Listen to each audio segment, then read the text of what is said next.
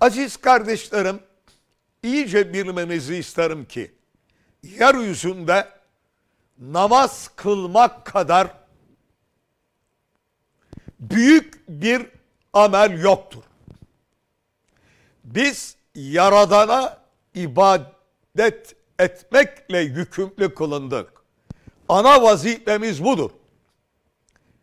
Her bir ilahi emre ve yasağa uymak, itaat, ibadet ise de namaz, ibadetlerin özü ve şahıdır. Namaz, fabrika üreten fabrikalar gibidir.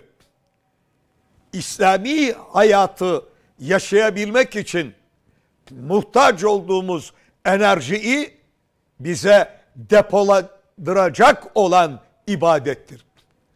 Namaz, zayıf olan kulu, alemlerin Rabbi olan Allah'a, bütün güçlerin sahibine bağlayan ibadettir.